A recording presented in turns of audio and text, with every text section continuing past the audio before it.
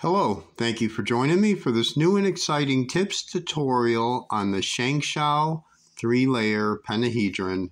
Let's get started. This is also called Shengshou or Shengshou. It's the same company. They just use two different names. Alright, so my last video I showed you how to solve these edges to match up with the centers here on the bottom, the whites, like that. And then the yellows on top, these yellow edges all the way around. And now I'm going to show how to put in this to match with this. So these are solved on the bottom. Can be a little tricky if you don't know how to do it. So let's get started. So I'm going to start with the green and blue here. The first thing you got to do is find a dummy corner. You want to put this in first because this is going to flip. It's going to rotate, so you got to do that first before you solve the bottom. So let's we're going to do the algorithm. You just find like a dummy edge, like let's say the white, this white one, the green and blue goes here, but you want to use a corner that doesn't matter. You know, a yellow one or another white one that doesn't match. So let's do that. We're going to do R2, U, R2, up invert, and then an R2. So see right now, the green and blue that goes here, that was just here, went over here. So it's going to come back. Once we do the move again, it's going to come back. So we find on the top, we find the white, green, and blue, which is right here. And we bring it around to right here because the white, green, and blue go here on the bottom with the green and blue, white. So we'll do the same move again. Do a R2, U, R2, up invert, and then we do an R2. So see what happened? This green and blue came back. It came back over here, and it matched with the white, green, and blue. So we solved that. So we look for the next one. The next white on top is white, green, and red, and we'll bring it around to here. You can't do it yet. So we just use the dummy edge here, like this, or edge, whatever you want to call it, yellow one, because it's going to have to rotate. So we'll do that same move again, R2, U, R2, up invert, and R2.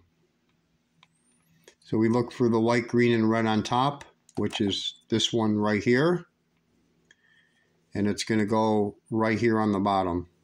So we'll do the same move again because the other one is over here. So don't worry about that. Just do the move. You do R2, U, R2, up invert, then R2. And so it's solved. These two are solved. The last one's right here, white, red, and blue. It goes on the bottom here with the red and blue and the white. Same thing. Bring over like a dummy edge that you don't need. I'm going to do the move again. R2, U, R2, up invert, R2. Then you bring your white piece around, the white, red, and blue, because that's blue, that's red, and this goes down here. You do it one more time. R2, U, R2, up invert, then R2. So as you could see, everything on the bottom is solved. So just remember that when you're doing this, you know, if you need to put this in place, you first got to take one of these edges that don't match on top, that don't match, and then you do the algorithm one time, and then you find the right edge, the white edge, bring it around. So then you do the move again, and then it'll put it in on the bottom like I showed. So we have the last part here. You're going to have the matching edges all the way around, all three. And we'll do the algorithm. It's a different algorithm, and it's going to solve the puzzle. So you do like this. R2, U, R2, up invert, R2, up invert, and on the bottom, down. You do another R2, up invert, R2, U, and then R2.